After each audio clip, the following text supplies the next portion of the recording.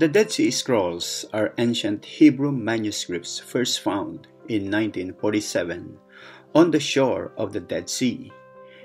They are some of the most fascinating literatures of the Second Temple period that enabled scholars to push back the date of the Old Testament, the Hebrew Bible, to no later than the time of Jesus. The Dead Sea Scrolls have enlightened our understanding in this period, the early Judaism, and the beginning of Christianity. The discovery of Dead Sea Scrolls is one of the most important finds in the history of modern archaeology. They were found accidentally by non-archaeologists between November 1946 until February 1947 by the Bedouins while herding their sheep and goats along the cliffs of the west shore of the Dead Sea. The first 7 Dead Sea Scrolls were found in now labeled Cave Number 1. Eventually, fragments of over 800 documents would come to light in a total of 11 caves. After the discovery, the Bedouins took the scrolls to the Jacobite Syrian church and the spiritual leader of St. Mark's Monastery in Jerusalem, named Mar Athanasius Samuel, and bought the 4 scrolls for $100. The other 3 were sold to Jewish archaeologists from Hebrew University, Eleazar Sukkanik Yadin. Around this period, in November 29, 1947, the United Nations had just passed a resolution that part of the land of Palestine would be Jewish independent state. Suddenly, war broke out between the Jews and the Arab nations in May 1948, and this war was known to be Independence War in the history of the nation of Israel. During the war, Athanasius Samuel placed the 4 scrolls in a safe deposit vault of a New York City bank until 1954. Yegael Yadin, son of Sukkanik Yadin, was then in New York lecturing about the Dead Sea Scrolls. When he heard that 4 scrolls dated 200 BC was in an ad in the Wall Street Journal, he immediately purchased these scrolls for $250,000. Overnight, Yadin became famous in the world of Dead Sea Scrolls. Soon after the declaration of the independence of the State of Israel, more scrolls were discovered in Qumran area. The most famous scroll of Isaiah is now housed in a museum in Jerusalem, the Shrine of the Book. The description of the scrolls, particularly the famous Isaiah scroll, is a complete and best copy of Isaiah, the only biblical manuscript among Dead Sea Scrolls that survive intact, written in Aramaic script, 23.5 feet long and 9.5 in width. The writing was close to the wording of Masoretic texts, proving that the Jewish scribes have transmitted their sacred scriptures down through the centuries faithfully and accurately. Some scrolls are rules of the community that wrote these scrolls called Manual of Discipline, while others are thanksgiving hymns, similar to the style of canonical psalms, and it provides insight into the ethos and mindset of the community.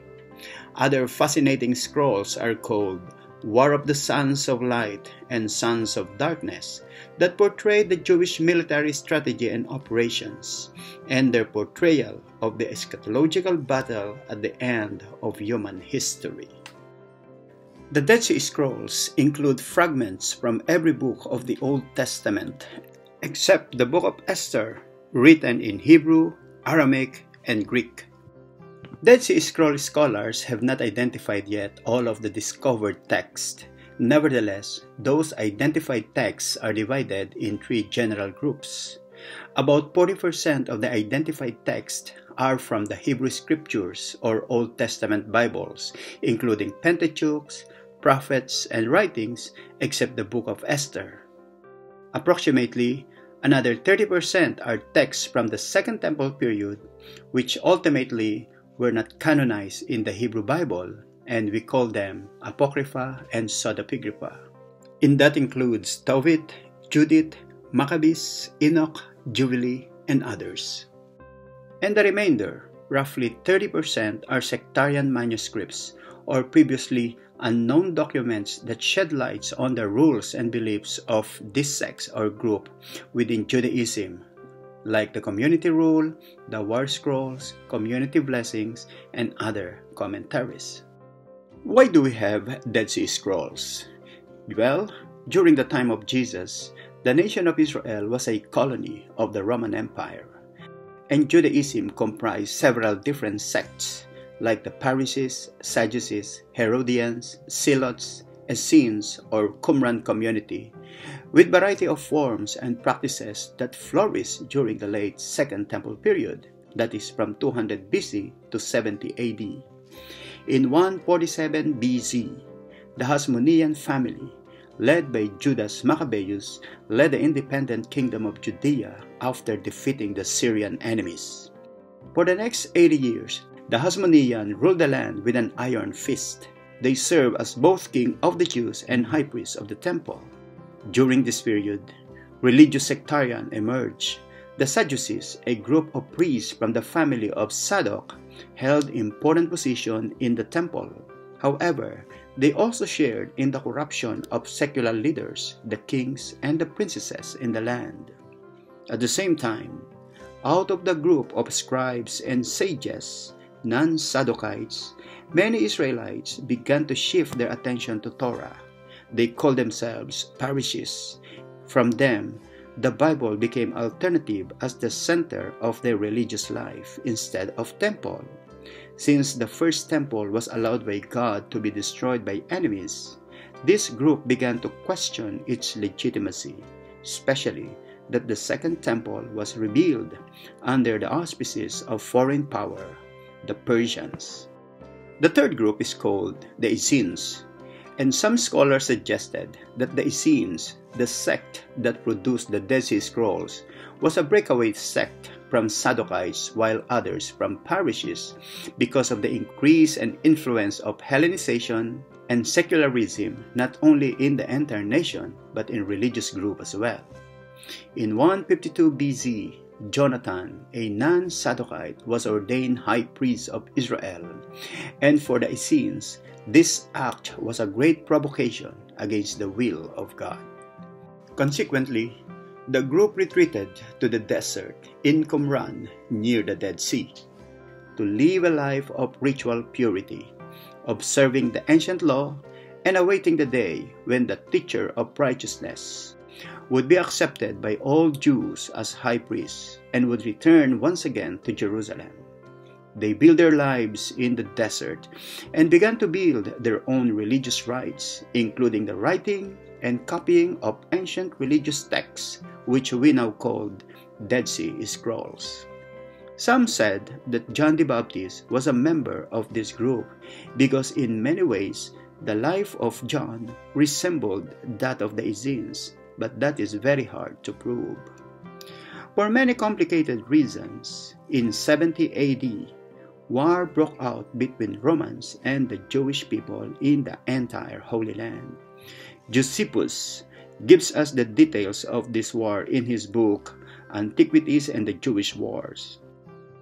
Jerusalem fell and the temple was destroyed by the Roman armies. Masada, Caesarea, Galilee, and the entire land were torched and were all torn down. Ultimately, the Essenes saved and kept the scrolls in 11 caves in Qumran before the Romans destroyed their settlement in 68 AD. These hundreds of scrolls were there in the caves for the next 2,000 years until the discovery that begins in 1947. Why are the Dead Sea Scrolls important in our time? Prior to the discovery of the scrolls, many critics of the Bible accuse us that the Bible in modern time has been corrupted and is not well preserved. The Muslims, Mormons, and other religious groups claim that the original was lost, and this is the reason why their holy books are different from the Bible. They claim that theirs are true and the Bible is not. Going back to our history, during the war in 70 AD, the temple was destroyed and many scrolls were burned. The group of parishes fled to Yavne and founded the School of Torah that eventually evolved into Rabbinic Judaism. The Jewish Christians during that time fled to Pella and continued their missionary works in Asia and Europe. Other groups like the Sadducees and the Essenes were dispersed and lost in the history. Then 60 years later, in 132 AD, another war broke out between Jews and Romans. Rabbi Akiba claimed that he was the Messiah, but only few supported his claim. He was killed by the Romans, and large numbers of Jewish people became prisoners and were sold as slaves throughout the empire. Those surviving Jews continued to be faithful to Judaism, and they preserved the Old Testament manuscripts according to their tradition, called in Hebrew Masorah. The Masoretes or Masoretes were rabbis who made it their special work to correct and preserve in writing the entire Old Testament text. The Old Testament that we use today is translated and copied from what is called the Masoretic text. However, we don't have copies of the original works of Masoretes from 2nd to 5th centuries. They're all gone. What we do have is the Bible written by Jewish scholars in the 10th century called Aleppo Codex, which dates to 935 AD. And that is the reason why many skeptics criticize our Bible, because we cannot produce any Hebrew Old Testament texts older than 935 AD. Upon the discovery of the Dead Sea Scrolls, it plays a crucial role to assess the accuracy of the Old Testament that we have in modern time. We have now manuscripts that predated the Masoretic text, the Aleppo Codex, by about 1,000 years. The Aleppo Codex is the Bible used by the Jewish synagogue in Aleppo, Syria, and is now under the custody of Israel Museum in Jerusalem. This Bible was written in 935 AD. After years of careful study, it has been concluded that the Dead Sea Scrolls and the Masoretic text, despite the 1,000-year gap of copying and transmission, the texts were found to be almost identical. The Dead Sea Scrolls provide valuable evidence that the Old Testament had been accurately and carefully preserved. It means the text that Jesus read is similar to the text that we read in our time. No difference, no alteration happened, no changes, except that the truthfulness of the Word of God has been revealed. As the prophet Isaiah says, "The grass withers, the flower fades, but the word of our God stands forever." Isaiah 48. Another thing that we could establish upon the discovery of the Dead Sea Scrolls is the issue on the lost books or prophecies in the Old Testament. There were no lost books of the Bible, because the vast majority of Dead Sea Scrolls were simply copies of books of the ancient time, from 250 to 150 BC. From Genesis to Malachi, they are all intact except the book of Esther. What kind of Messiah was expected by the first century Jews? The Dead Sea Scrolls reveal the messianic expectation of the Jews during the time of Jesus. There are similarities to the messianic hope written in the New Testament, though with some significant differences. In Dead Sea Scrolls, we can find that they expect of a personal Messiah rather than a nation or a race. The Messiah would be a descendant of David, will perform miracles, including the resurrection of the dead. The Messiah would be human, not angel, yet possesses divine attributes. The Messiah shall heal the wounded, shall raise the dead, and shall bring good news to the poor. This passage sounds very similar to the ministry of Jesus as recorded in the Gospels. But there are also differences in Christian faith. The Dead Sea Scrolls believe in two messiahs.